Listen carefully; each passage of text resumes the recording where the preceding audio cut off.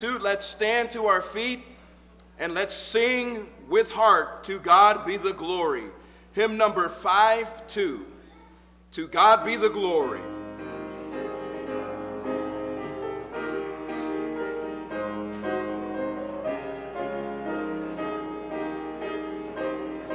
Lift up your voices now.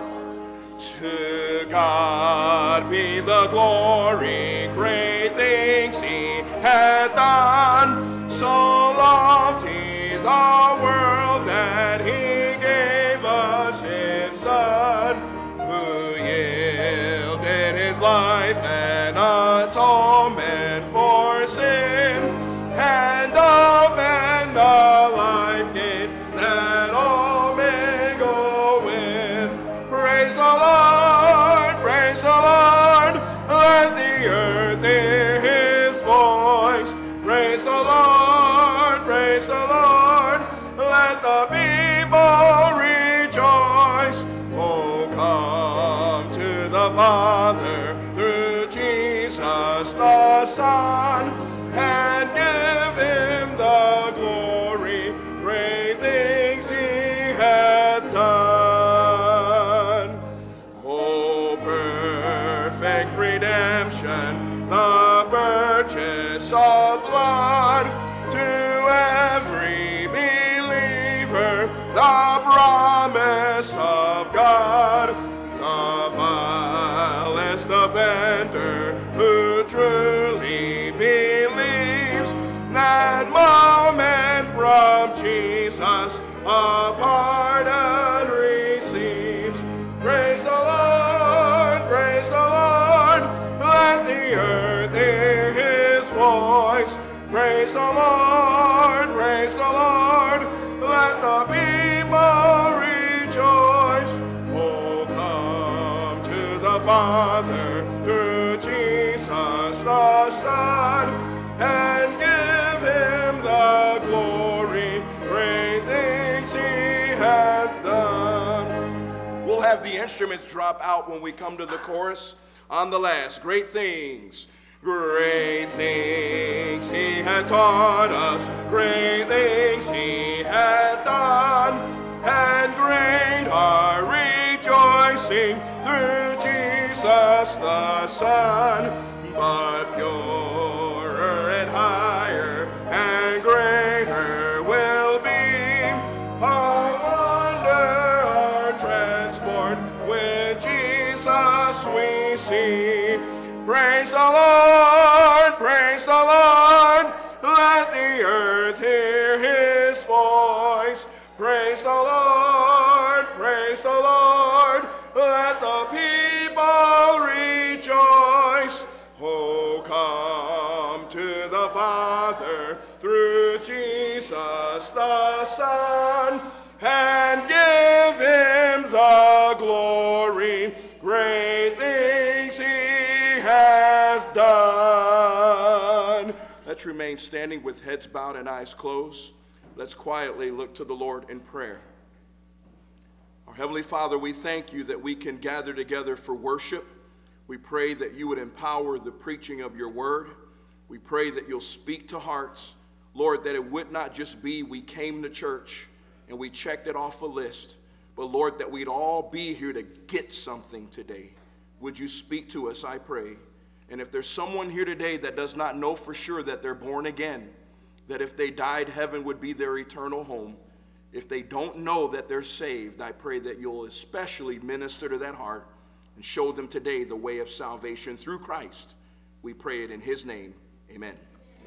You may be seated. Let's continue singing 473. 473 is our next hymn. Yield not to temptation, for yielding is sin. 473, let's think about the words as we sing.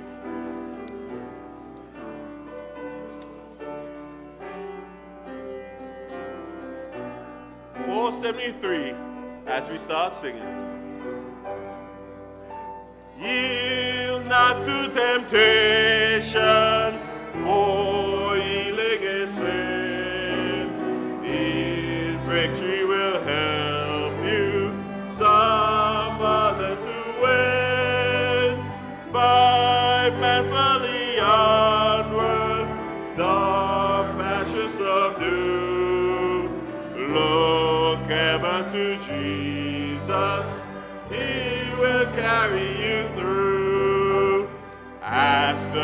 Savior to help you, comfort, strengthen, and keep you.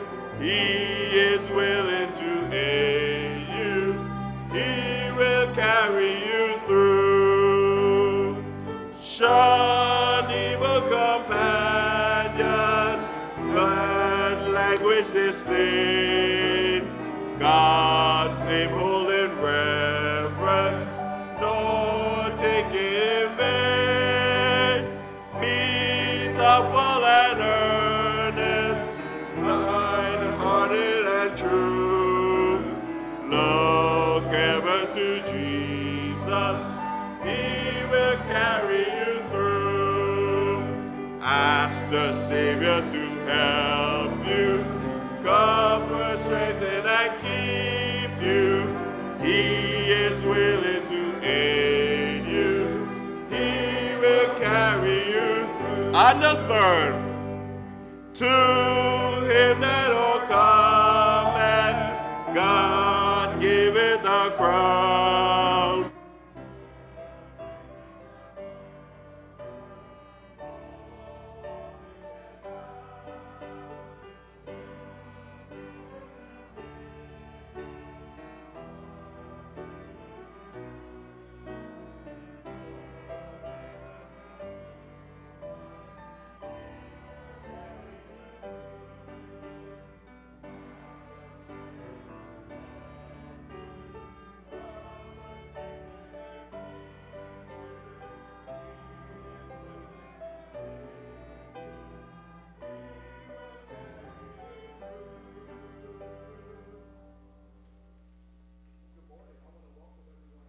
Morning to Cornerstone Baptist Church. We're glad to have each one of you here present today, especially our visitors.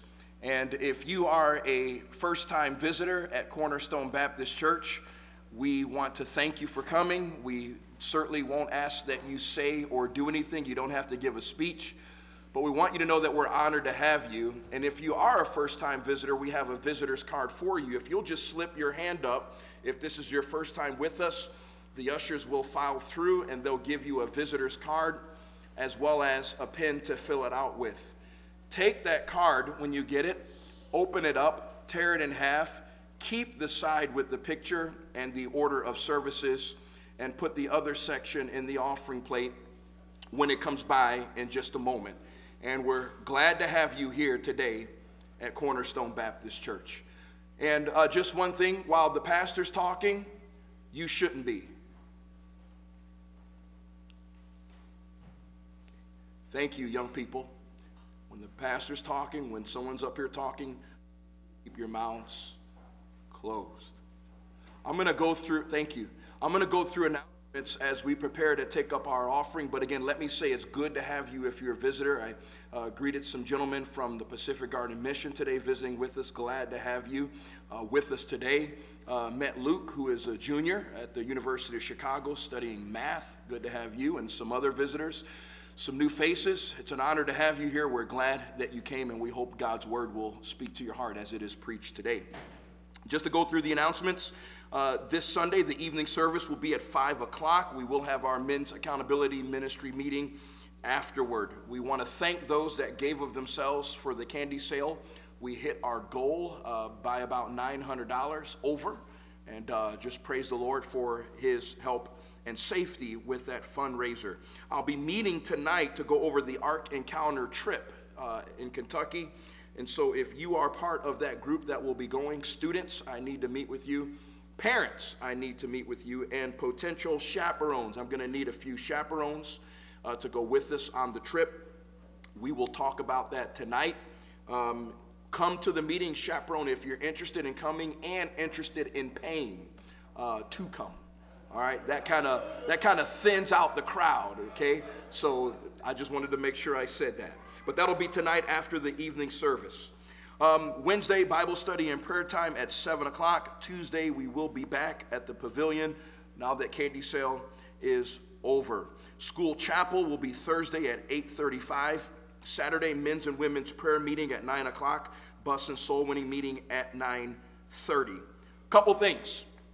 We ask that once the preaching of God's word begins, that we not have people getting up and walking out of the service while the preaching is going on.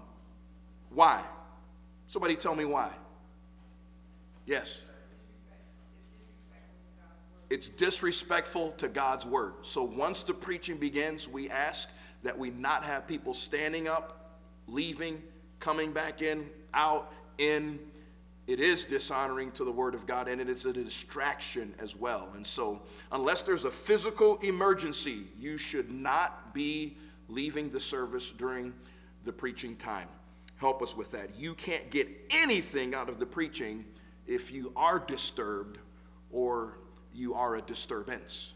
Okay? And so please help us with that. Young people, it's good to see a good group of teenagers in church on a Sunday morning. We're glad for that. But teenagers, look this way. If for any reason I'm talking, look this way. Okay? Should not be talking in church. The talking should stop. If for any reason you are a disturbance to the church service, my first line of recourse is to have you come sit in the front row. Okay, I'll just pick you out and say, come sit in the front row. If that doesn't work, we're just going to send you out and have you sit on the other side and play with your thumbs. Okay, and so if you don't want that embarrassment, then do right in church. Okay, because I am going to be watching like a laser those that aren't acting right in church. Okay? Thank you for that. If you have a cell phone, please power it off at this time so that it's not a distraction to the preaching of God's word. Check that. October is Marriage Month. We are emphasizing God's institution of marriage. Marriage, contrary to what you've been told. Who lied to you? Marriage is a good thing. It is a biblical thing, and God ordained it, and it keeps us out of all kinds of trouble. And God tells us how that marriage can be right. And then it's up to us to obey it. All month we'll be preaching on marriage. This morning I'll be preaching a message on abortion and tying it into Marriage Month. And then tonight I'll be preaching what I think will be the most important message of the month. Not that any of them are unimportant.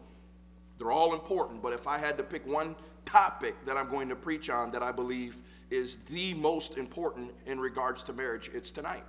And that is communicating with your spouse. We all need that.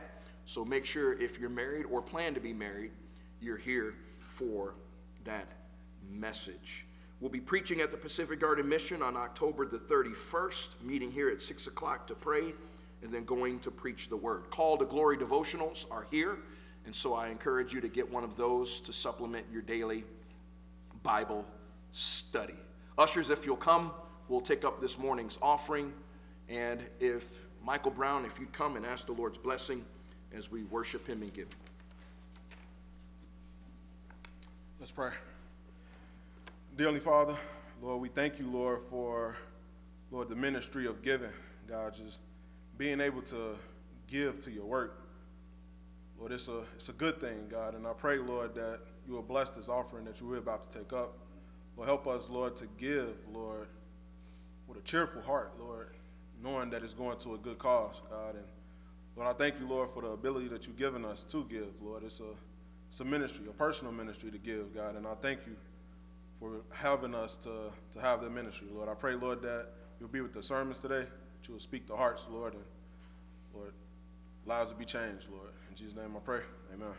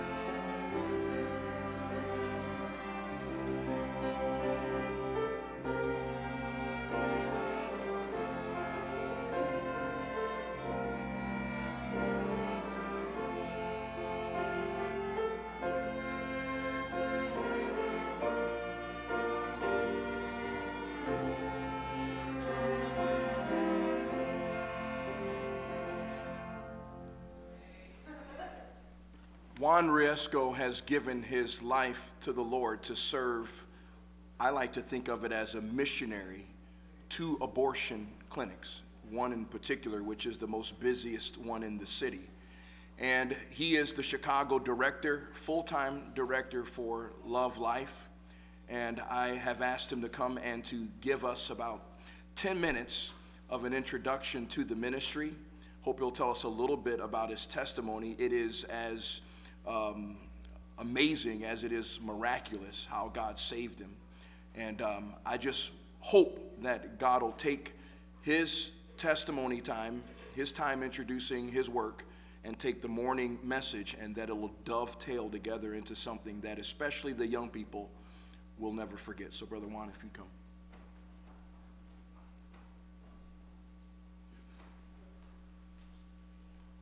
Hallelujah. Glory be to God. It's a great honor for me to be here today. As Pastor said shortly ago, I work here in Chicago with a ministry called Love Life. And my function is to be a missionary, exactly what Pastor said, to unborn babies. My mission field is the abortion clinic, as Pastor said. But I do want to start by saying, I've heard of your great faith. I've heard of the great faith of this church. That's actually how I became acquainted with it. I heard of the refusal to close when tyrannical government powers were trying to force you all to do so. So I give God all the glory for that. I believe it was Charles Spurgeon who once said, when God wants to judge a nation, he sends them wicked rulers. And so I think the opposite must be true then. When God wants to bless a church, he sends them godly leaders. So I praise God for a pastor and his family for being such godly leaders and leading us through that season of 2020. I didn't grow up in ministry. I didn't grow up in a Christian home. I grew up here in the city of Chicago, born and raised. By the age of 20, my teenage years, I became a homosexual. And by God's grace, at the age of 23, the Lord saved me from my life of sin and wickedness. Amen. And now by God's grace, I'm married to a woman, and we have 3 beautiful children in Jesus' name. So we give God all the glory for that. But when I got saved, the Lord led me to work in my family's business. My mom and dad owned a restaurant, and so I served alongside of them for about 10 years in Jesus' name. God prospered that business and made it very successful. And by 2020, we were posed with a proposition from the city of Chicago, and it was bow your knee to the Black Lives Matter movement or get out of Chicago, was essentially what we were presented with. We said, in the name of Jesus, because we're a Christian business, we will not stand with any organization that stands alongside of homosexuality and abortion, which is what the BLM movement does. And when we said that, we were protested then by the thousands, people from this movement, and they told me they were going to kill me, kill my family, and kill my son, who was in the womb at the time, because we refused to support their organization. God used that season to build in me a faith. The scriptures teach us that with all pain, God has a plan, and I believe God was training me. Shortly after that season, God had put a burden in my heart for abortion clinics. I said, Lord, I have a family to feed.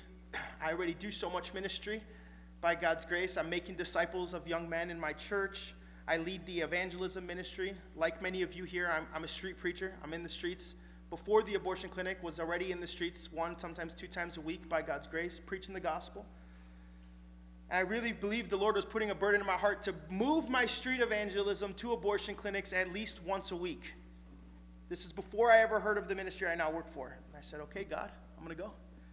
So by God's grace, I did my best to go to the abortion clinics and preach the gospel, the good news of life and death to a lost and dying world. And I did it in Jesus' name. Was as faithful as I could for about 3 months, and that's when I received a phone call from this ministry called Love Life. And they said, Juan, we're looking to expand to Chicago in Jesus' name. It's a very abortion-centric city. And we're looking for somebody who'd be willing to preach the good news of Jesus Christ outside of abortion clinics at least once a week.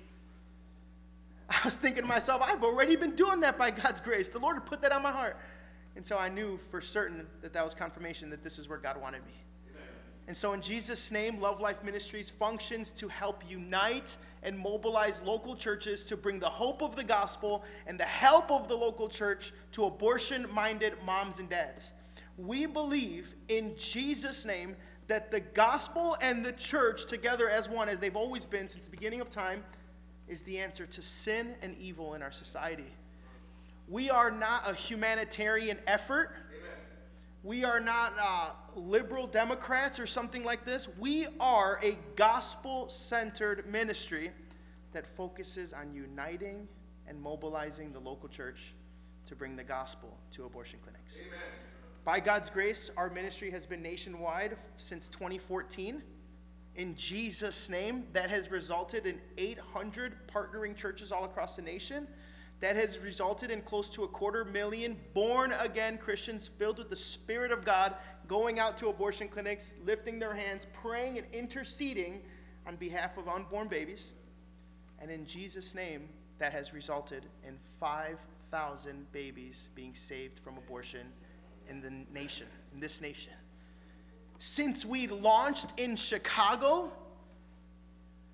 we've helped, which was February of this year, the Lord has allowed us, through the preaching of his word and the uniting and mobilizing of his people, to save 23 here in the city alone. Amen. We've helped bring around close to 400, almost 500 people to the abortion clinics. Born-again Christians, not Roman Catholics, born-again Christians to those clinics. Amen. To share the good news. And so my hope is that I could partner alongside this beautiful church to help train, mobilize, and equip anybody who has a heart for this. Pastor Courtney and I had the honor of going out to the clinics together. I got to show him the mission field. We looked moms in the face who are on the way to go do something so sinful. We got to share with them the good news of Jesus Christ. We believe that God's people going out to these dark places is the solution, nothing else. We believe we need political change, but political change isn't the solution. Jesus and his gospel and his people is.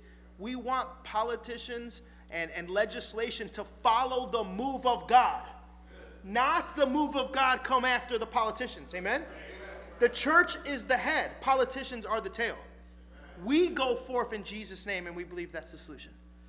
And if you also believe that God's word and God's people is the solution, I would love to partner with this wonderful church. You can meet me in the back, and I'd love to participate in that growing and mobilizing of you all, if it be God's will. Behind me, just a quick story of how powerful God's word is. Not me, not my preaching style, but God's word. Amen. This is a clipboard from the abortion clinic. As you can see, there's no papers on it. I had approached the car one Wednesday morning, and there was a young man sitting in it. The curb is kind of high, so I'm looking down at him. He has to push his hair to the side to look at me. And I said, "Sir, are you here for the abortion clinic this morning?" He says, "Well, not me, but my girlfriend is." And I said, "I want you to know, the Bible considers abortion murder." And he said, "Well, it's not me, it's my girlfriend." And I said, "If I were to rob a bank this morning, and you were sitting in the passenger side, and I get arrested, will you also be in trouble? Will you also be convicted? Would you be tried as well as the accomplice?" Of course, absolutely I would be. And I said, "Young man, you are in the same predicament today. You have driven to an abortion facility where the ending of an innocent life will happen. You came as the accomplice. The Bible says God hates the hands that shed innocent blood. Proverbs 16. But here's the good news, young man.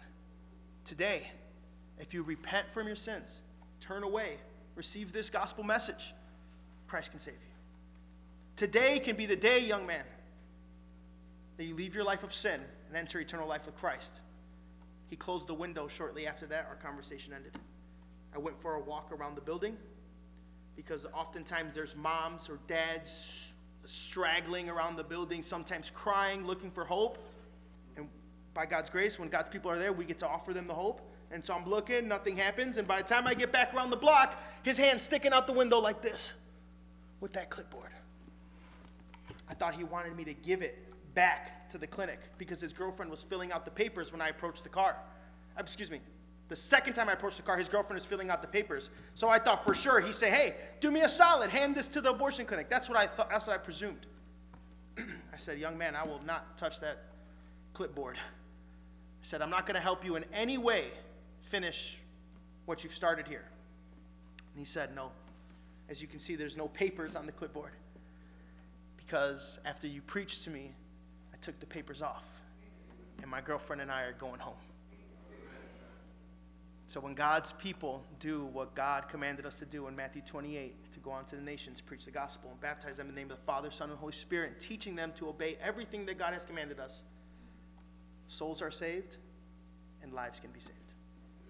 Thank you guys for having me.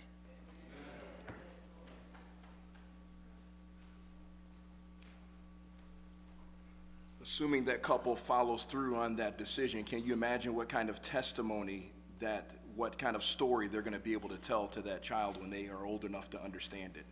That they were at the clinic, ready to kill, and by the preaching of the gospel, they made a better decision. Let's do some more singing this morning. I want you all to stand. 420, your maroon hymnals. 420 will be our last song this morning. My Anchor Holds, 420.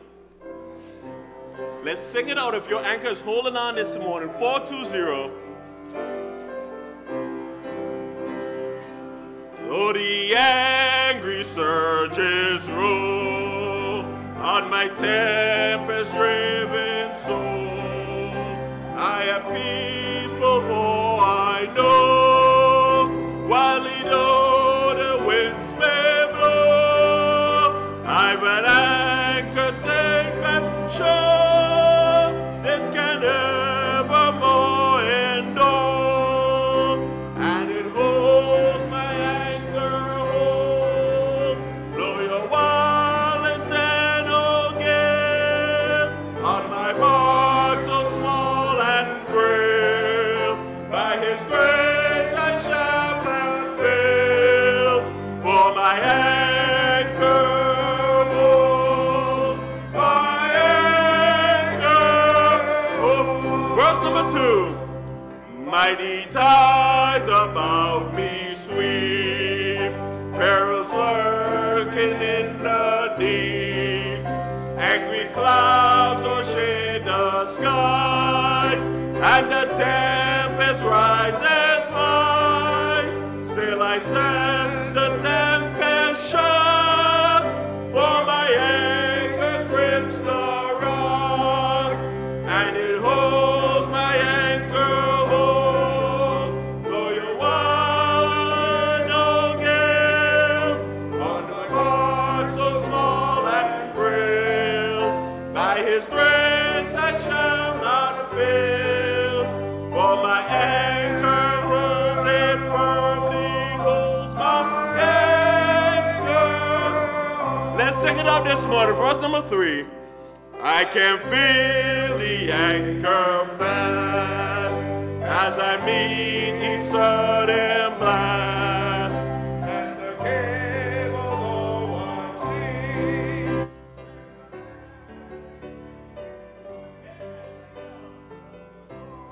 Safely ride till the turning of the tide. There we go.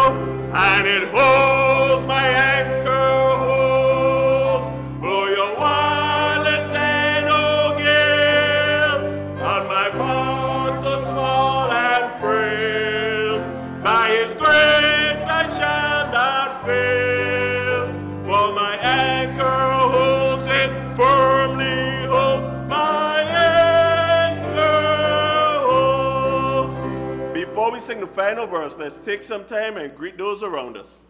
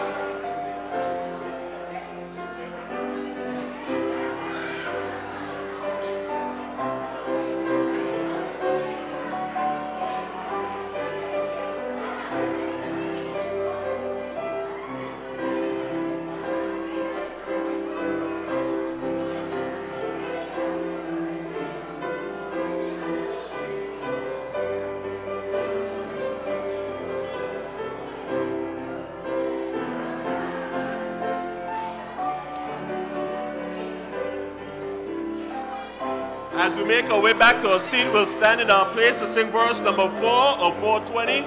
As we stand in our seat, verse number 4.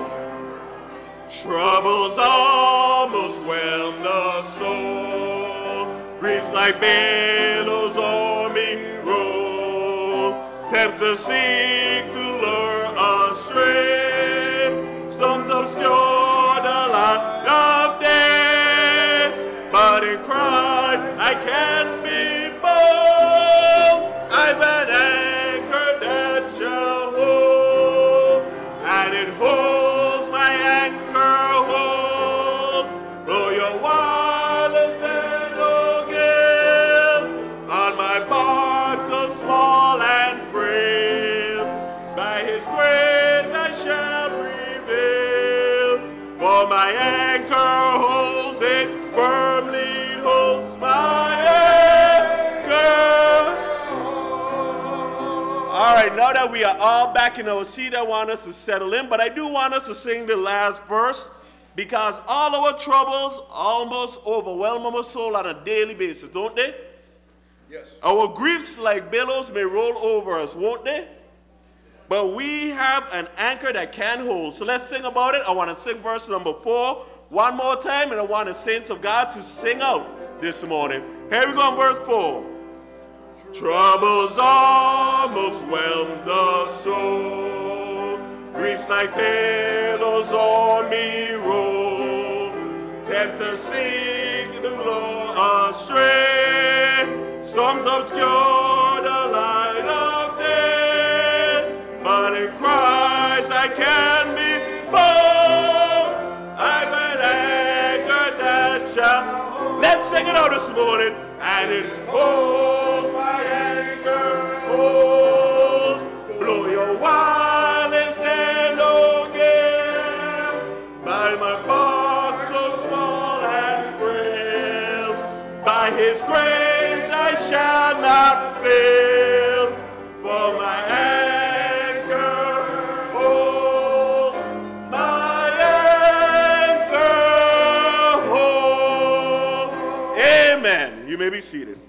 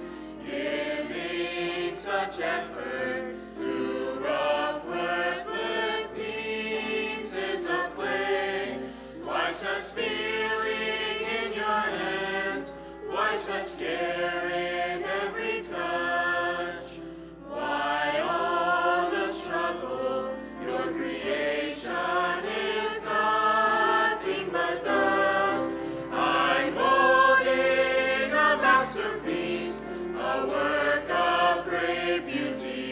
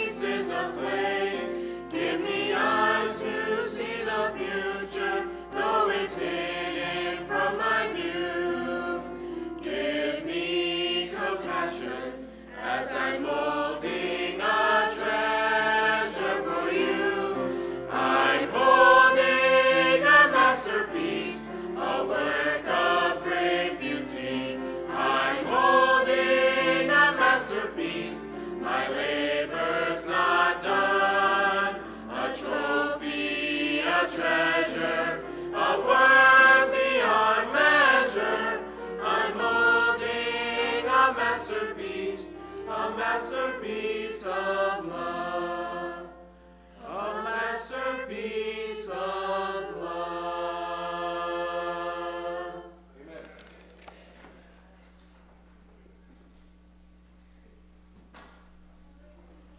Please take your Bibles and turn with me to the book of 1 Timothy chapter 1. 1 Timothy chapter 1. It's good to have Jeremy here today. And last time he was here, a couple months ago, he was in a wheelchair. And at some point, I'd love for you to hear his story, maybe from his own lips, but we'll see. He was shot how many times, Jeremy? Shot 10 times. And he's in church today, and he can walk without the wheelchair and without his cane. And last time I visited at his house, he said, there's a reason why I'm still here, and I need to come to church and find out. After being shot 10 times, so I'm glad he's here today as well. 1 Timothy chapter 1, 1 Timothy chapter 1 now begins that quiet time where I will be very vigilant and watchful over the preaching ministry of this church. 1 Timothy chapter 1. 1 Timothy chapter 1, every October at Cornerstone Baptist Church, we celebrate marriage. And we celebrate it by preaching and teaching on how to have a good, right, and biblical marriage that will stand the test of time. And this year won't sink. That's the theme, keeping your marriage afloat in a wicked world. And as the world gets more and more ready, precious, for the second coming of Jesus Christ, as the stage is set for the appearance of the Antichrist, the greater the attack will be on the home. And I can say that the attack on the home is more fierce today than it was when this church was started. And that is exactly what the Bible said would happen. In the last days, perilous times would come. But I'm glad I'm holding God's word today. Glad I have a Bible that tells me how my home is supposed to run. I'm glad that I have a Bible that came from God. It is the inspired, inerrant, infallible word of the living God. And it has so much to say on how a husband-wife relationship should be ordered. God's word-for-word book tells us in 1 Timothy chapter 1, verse number 19, it says, holding faith and a good conscience, which some, having put away concerning faith, have made shipwreck. Shipwreck. And we don't want to see marriages shipwrecked. We don't want to see homes and families shipwrecked. And so we're preaching on holding that faith. And it's interesting to me that we have all of these resources on marriage, and yet our homes are in a bigger mess now than they've ever been before. All of the books, sermons, resources, commentaries, all of the helps, good things, things that can help, but apparently they're not. Why is that? I don't want to blame all of those books and resources, but please hear me. A lot of the Christian even resources are filled with secular humanism, psychology, worldliness, man's way of doing things, and false doctrine. Marriage is not a recipe where you can interchange the ingredients and still come up with something still good. That you can say, well, that was my grandma's recipe and I don't have this ingredient, so I'm going to throw this in instead, and it's still going to be okay. That's not how this thing called marriage works. There's one source of truth, and it is the Word of God. And there is absolute truth. We live in a world that says that we can't have absolute truth. Yet when you ask those same people if they should positively have a paycheck at the end of their work week that says X amount of dollars, then all of a sudden they believe in absolute truth. No, we have absolute truth here. It is either Sunday today or it's not. We believe in absolute truth except when it comes to God. But we have absolute truth when it comes to Him. And so the preaching from this pulpit on the subject of marriage is not for sale. And Lena, it won't be thus saith Pastor Lewis. It won't be thus saith a deacon. It won't be thus saith a therapist. It won't be thus saith the seminar. It won't be thus saith the retreat or the podcast or the small group leader or the expert, the marriage expert on Christian radio. No, the preaching about marriage from this pulpit, as long as I have the privilege of being the pastor, is going to be thus saith the Lord. If you want your marriage to stay afloat, it must be you following thus saith the Lord. Notice, I did not say you hearing thus saith the Lord. You can hear it for 15, 20 years, and if you don't do it, you're going to be shipwrecked. The Bible says in verse 19, holding faith and a good conscience, which some having put away. Some people say, I've heard it, but I don't want it. That's going to be people here today, sad to say. Okay? There's going to be people here today that'll say, I'm hearing it, but I want to put it away. I don't want it. Well, the last word in verse number 19 is for you, and it is shipwreck. Turn aside from marriage as God ordained it, and you are getting ready for shipwreck. My anchor holds. It's not just a song that we're singing this month. Jesus Christ is the anchor. You can anchor yourself in God's word, and your family can stay afloat. Take your Bible and turn with me to Exodus chapter 20. Exodus chapter 20. The title of the message today is abortion. Abortion. Pastor Lewis, how does that tie into marriage? About 4% of all abortions take place with a married woman. The mother, 96% of the time, is not married. Promiscuity is attached to abortion. Marriage drives the number of abortion way down. And if we can make one lady think twice, look this way, teenage girls, if we can make one of you teenage girls think twice before a baby is conceived and killed, then our time today will be well spent. Exodus chapter 20. Exodus chapter 20, verse number 13. Exodus 20, 13. The Bible says, thou shalt not kill. People say the Bible's too hard to understand. What's hard about that? Thou shalt not kill. It is a command, not an option. It is, of course, referring to murder. The Bible is not referring to self-defense. The Bible's not referring to capital punishment. Whoso sheddeth man's blood, by man shall his blood be shed. It is not referring to war. Our prayer today is with Israel. We need to pray for Israel. They're under attack by terrorist enemies. And they're fighting back. And I hope they continue to fight back. Exodus 20:13 is not referring to war. It's talking about murder. And look this way, teens.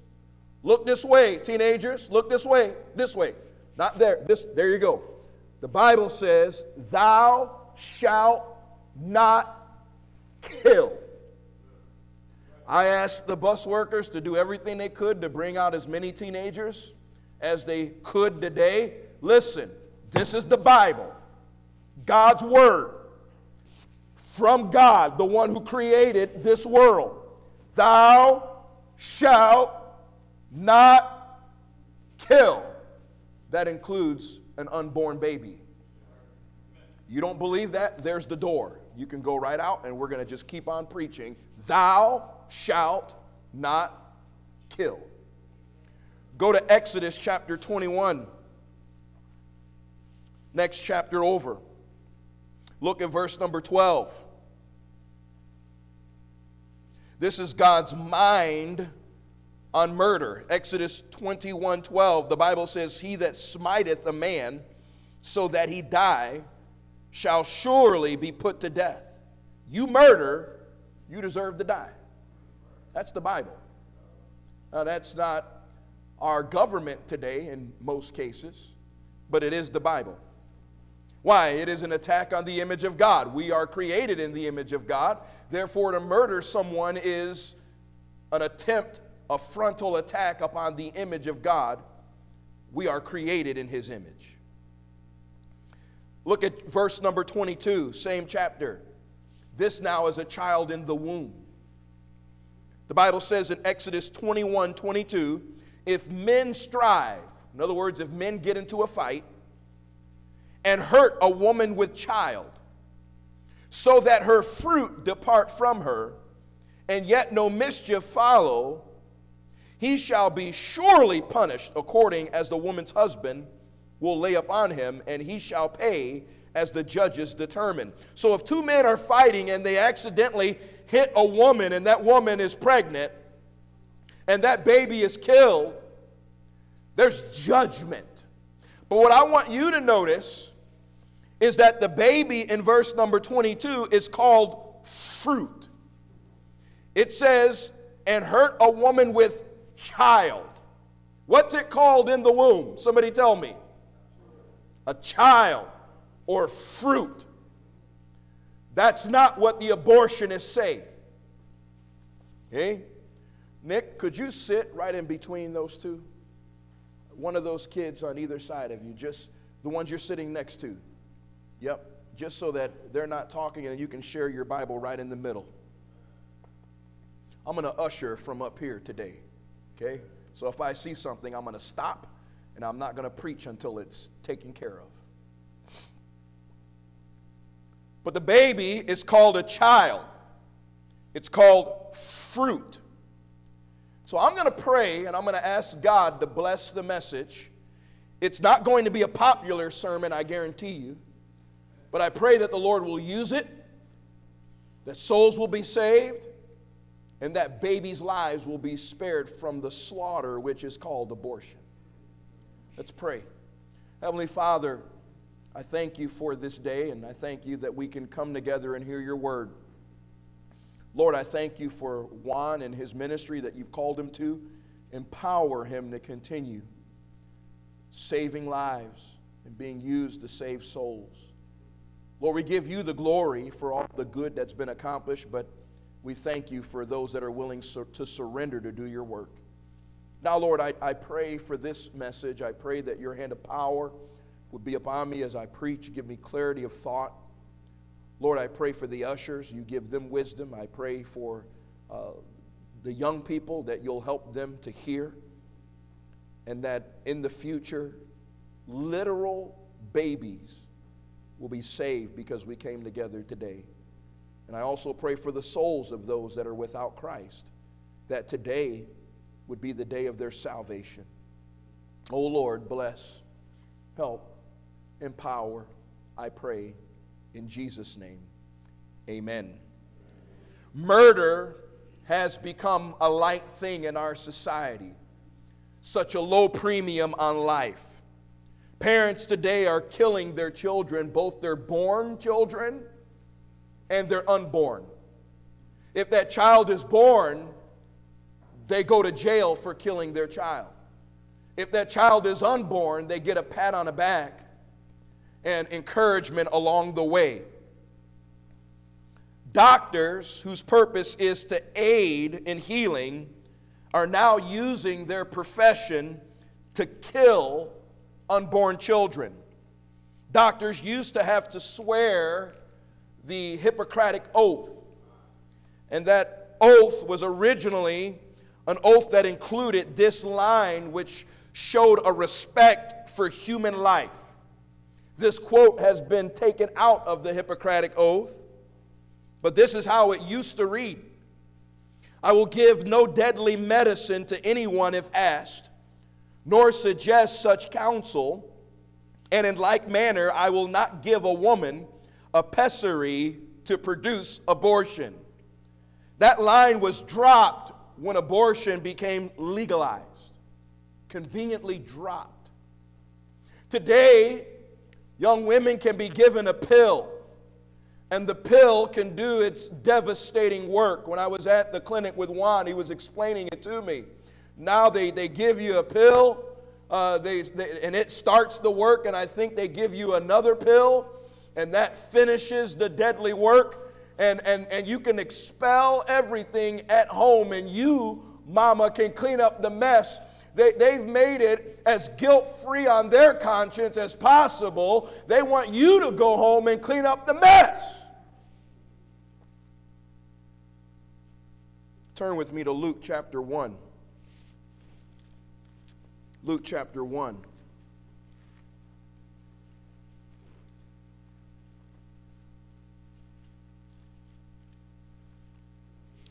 Look at Luke chapter 1,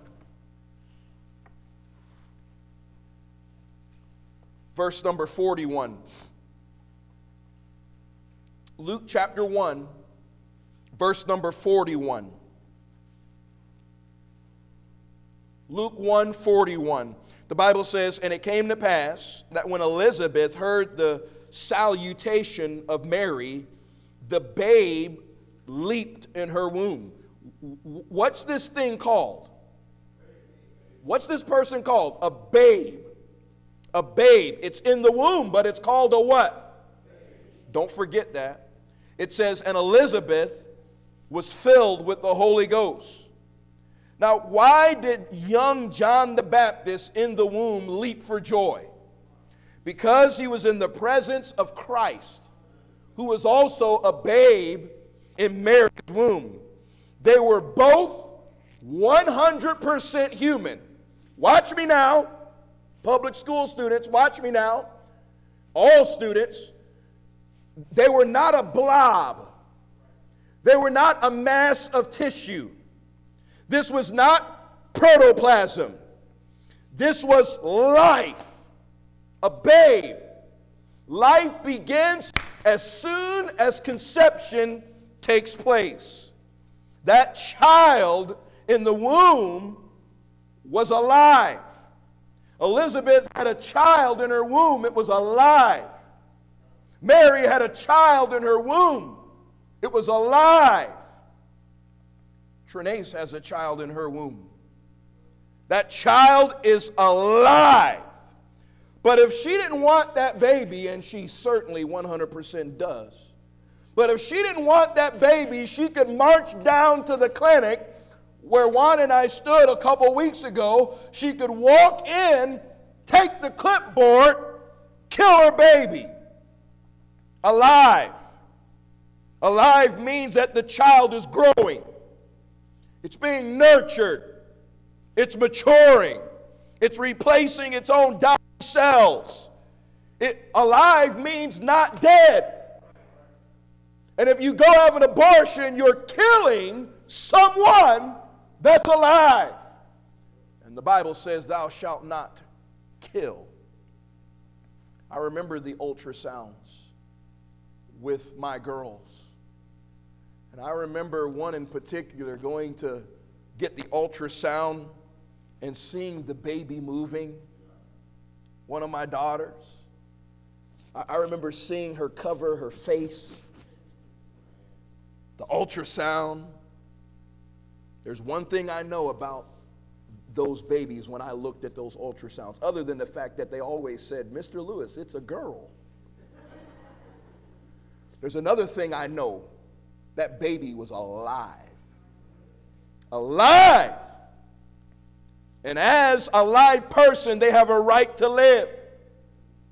And the 1 million babies that are being slaughtered in this country every year have a right to live. In this city, up until 15 years ago, right when this church started, it was illegal to own a handgun, to legally carry or even own a handgun to protect your children. Yet on the other hand, you could walk into a clinic and kill your children. What's wrong with our thinking? It's messed up. The men involved are cowards. I said cowards. I watched it with my own 2 eyes. Broke my heart to see the men pulling up in front of the clinics. Not even man enough to walk in with their girlfriends or their wives. Driving up in nice cars, Gucci bags. Don't believe the hype that it's just the poor people that need abortion. And I watch them pull up and the man just drop them off and the man just drive off. Cowards! Make a baby, then have a hand in killing it. Every possible justification for this crime is an excuse. It's an excuse. And I want to quickly examine the excuses for abortion.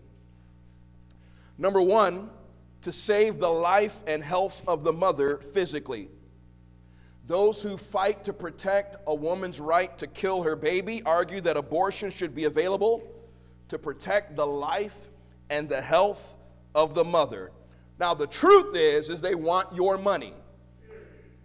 That's the truth. But they care so much for the life and health of the mother, they say, and I say they shouldn't have the title of doctor. They don't deserve it. Now, this message is not to be interpreted as a lack of compassion on those who are in trouble or those who are immoral and have an unwanted pregnancy. We ought to have compassion. In our church, we reach out and we try to witness and win and love everybody. We need compassion. But don't believe the lie that we need to keep abortion around to protect the life of the mother. It's a cop-out. Abortion is done because that pregnancy inconveniences the life of that mother. And so she seeks to kill her child. Abortionists claim that all abortions are necessary. In other words, if you say for the life and health of the mother, you just allow that thing to be opened up for whatever reason you can make be the health of the mother. And I say God's in control of that. Not you and not me. We've had a couple of instances where God chose to take our child in the womb. He's in control. But it's not for us to lift our hand to slaughter our own children. God gave, He can take away. Who are we to play God when it comes to life? And it's a hypothetical situation. The life of the mother. And if you look at the percentages of when that is the case, it's a straw man. It's a hypothetical situation. It's manufactured, but it won't undo thou shalt not kill. Abortion is for the convenience of the parents. For the life of the mother is always expanded to mean anything that's unhealthy for the mother. It becomes abortion on demand. It morphs into that very easily. Number two, to save the health of the mother mentally. Abortion is needed to save the health of the mother mentally. Listen to the sinful logic.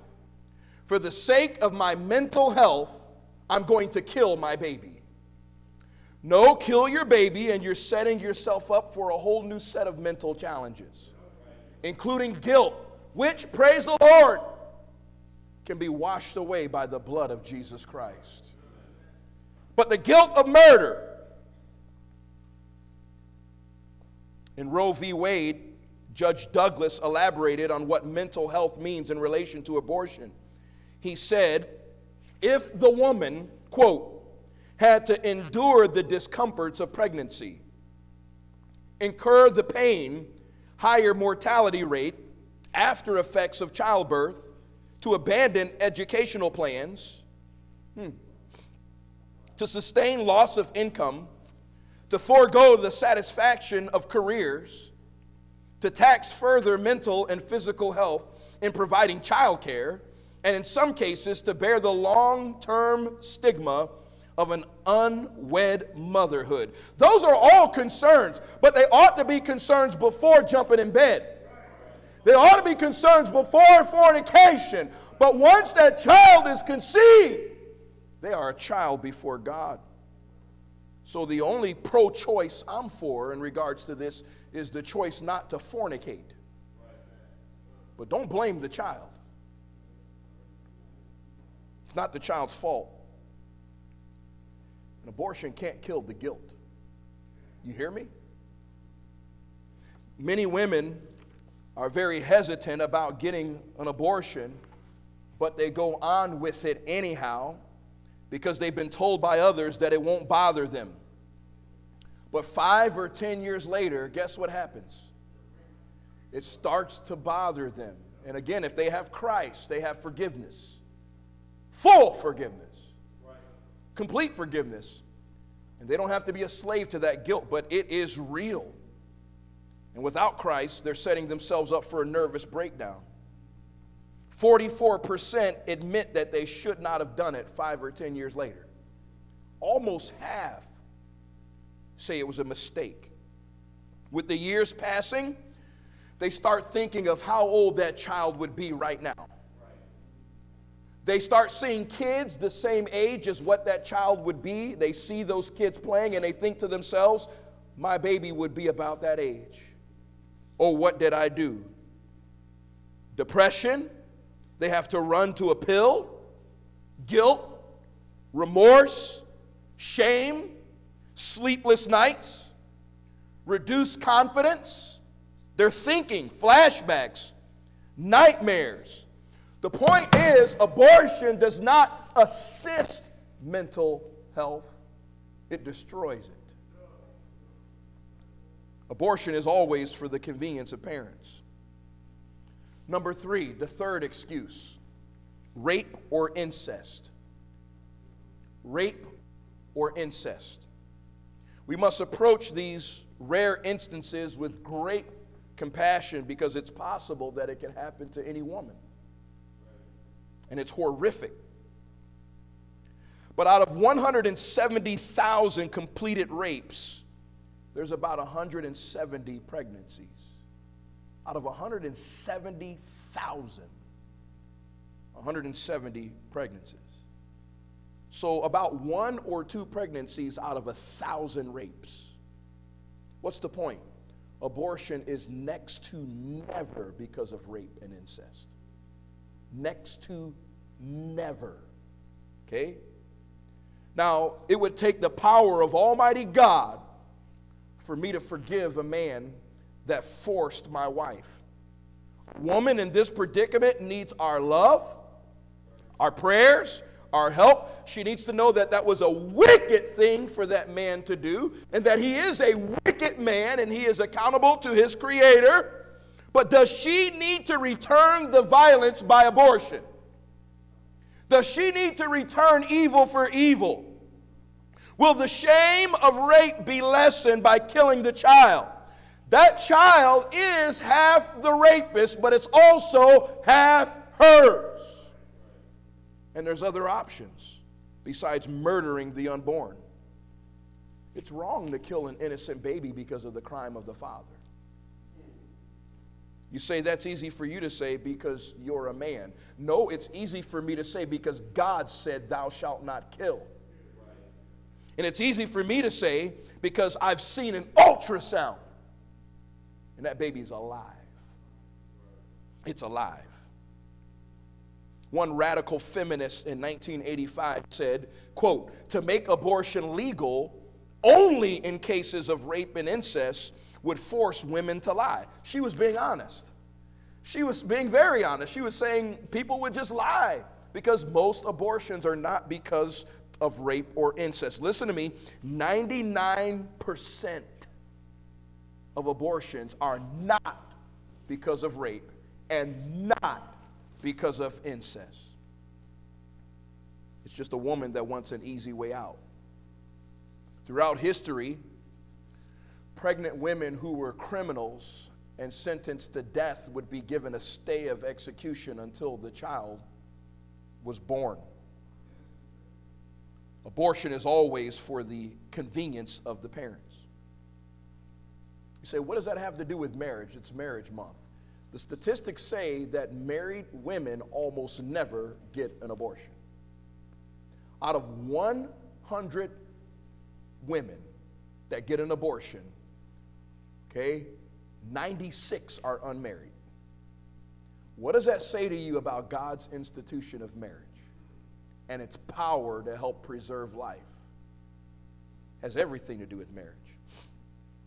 I would encourage you, if you have some time, to watch the real-time ultrasound video of a 12-week abortion. 3 months, a suction abortion. It's available. It's called the silent scream. I remember watching it when Portia was about 12 weeks pregnant with one of our girls. The film is narrated by a former abortionist. The doctor does the narration. Many have tried to discredit it, but that same doctor who performed that very abortion verified that it's real. Captured on film is the unborn baby dodging the suction instrument. Dodging it. And time after time, that baby's dodging the suction instrument and its heart rate is doubling in speed. When finally caught, its body is cut up, dismembered, and the baby clearly opens its mouth wide. And that's why the video is called the silent scream. Now, praise the Lord, abortion can be forgiven. It's forgiven by the blood of Jesus Christ, who died on the cross for all sins, not just abortion. All sins. He was buried, he arose again on the third day. But you must own up to it and repent of your sin and take Christ's sacrifice on the cross. Adoption is a merciful option. Jericho, amen, because he was adopted. It's a merciful option, and it is an option, a better one than murder. People are locked up in jail for killing their dog. Now listen to me. There was a man this year in Michigan who was put in jail for 60 days for killing his neighbor's dog. A dog! Yeah, you can kill your baby and be congratulated for it. Now, if you don't like what I'm about to say, you know where the door is. But how could you call yourself a Christian and vote for a candidate that wants abortion on demand? How can you? Instead of you checking out what they want to do for your pocketbook and give you all kinds of freebies, you need to find out where they stand on life. And that'll make you real unpopular. Use your head. Look at Psalm 139. Psalm 139.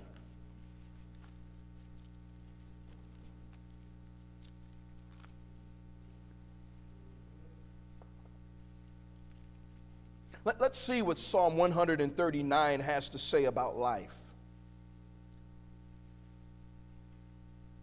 Psalm 139. Verse number 13. Get as many young people as possible looking at the Bible. Psalm 139, verse 15. Read it for yourself. It says, "For thou," meaning God, "for thou hast possessed my reins. Thou hast covered me in my mother's womb. I will praise thee, for I am fearfully and wonderfully made. Marvelous are thy works, and that my soul knoweth right well. My substance," what does that mean? Your makeup, your body. "My substance was not hid from thee when I was made or conceived in secret and curiously wrought in the lowest parts of the earth. Go to Proverbs chapter 24.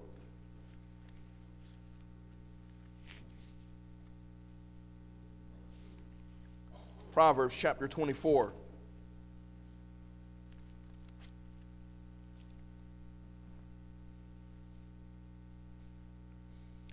This verse makes me thankful for what Brother Juan is doing, and I think that it'll challenge us all to make sure we're on the right side of this issue.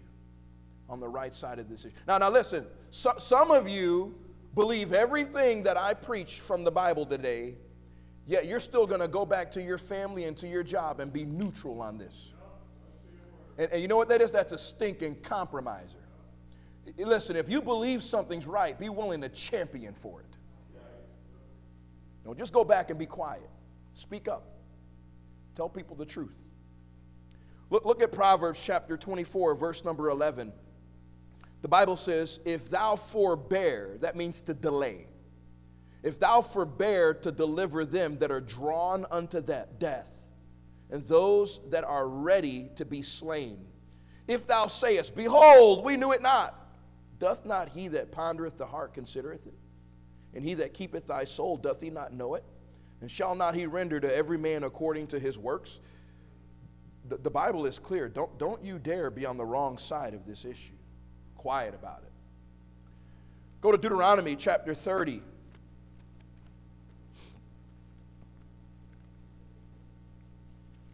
Deuteronomy chapter 30.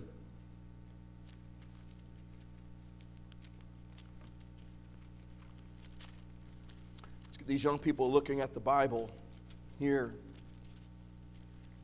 Deuteronomy chapter 30.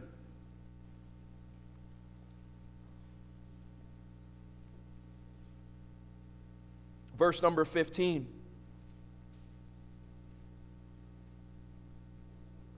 Deuteronomy chapter 30, verse number 15. The Bible says, see, I have set before thee this day life and good, and death and evil. In that I command thee this day to love the Lord thy God, to walk in his ways, and to keep his commandments, and his statutes, and his judgments, that thou mayest live and multiply, and that the Lord thy God shall bless thee in the land whither thou goest to possess it. Now listen, I'm done, but look this way.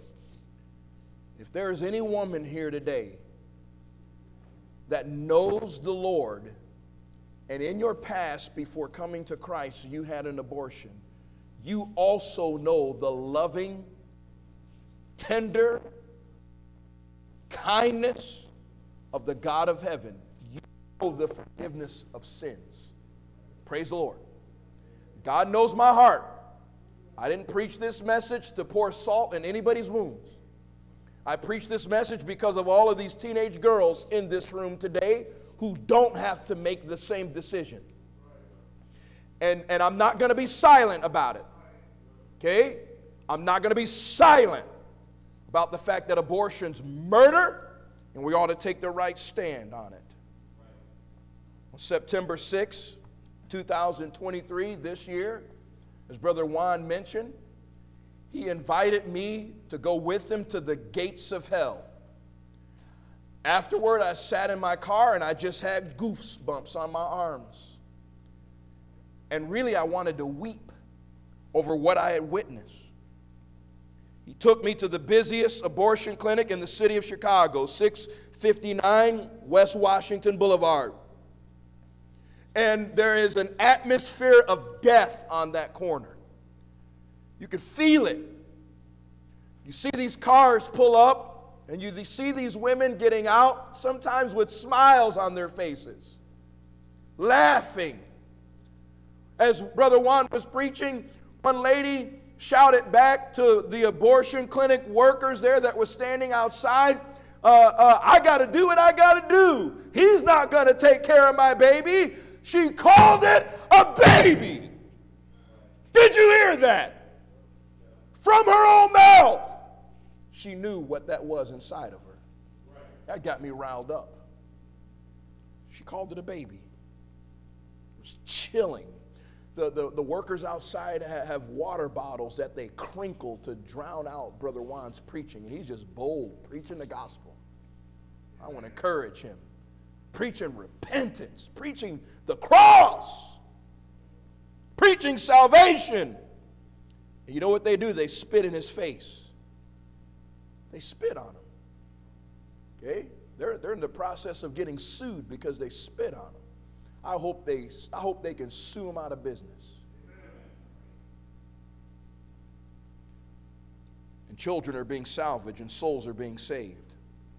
And I ask you, church, when you hear, it may be a Saturday, it may be some other time, but when you hear the announcement that we're going to mobilize and go, what are you going to do? What are you going to do? Father, I pray that you'll take today's message, save souls, and save life. We pray in Jesus' name. Amen. Please quietly stand to your feet with your head bowed. Thank you for viewing our live stream service today. We want to let you know that our service doesn't end with the conclusion of today's message. Not a time to look around at your friend. Heads bowed, eyes closed. It's a time for you to respond to the truth that was preached. It's been over a decade since I've preached a full sermon on abortion, and I remember the last time that I preached it, some teenage girls came to the altar and said, I will never kill my baby. And I praise God for that. Girls, I want to invite you to do the same thing that those girls did 10 years ago. Come to this altar and tell God, I'll never kill my baby. It starts with salvation. Understanding the truth of God begins with understanding who is the truth. Jesus said, I am the way, the truth, and the life. No man cometh unto the Father but by me. If you're here today and you're not born again, if you're not saved, I will meet you here at the bottom of the altar. You just come forward and take this preacher by the hand and say, Pastor Lewis, I need to be saved. I need Jesus Christ as my personal Lord and Savior. I want to be saved today. I don't want to leave the church today with my sins still there. I need them all blotted out. I need those sins taken away. I want relief.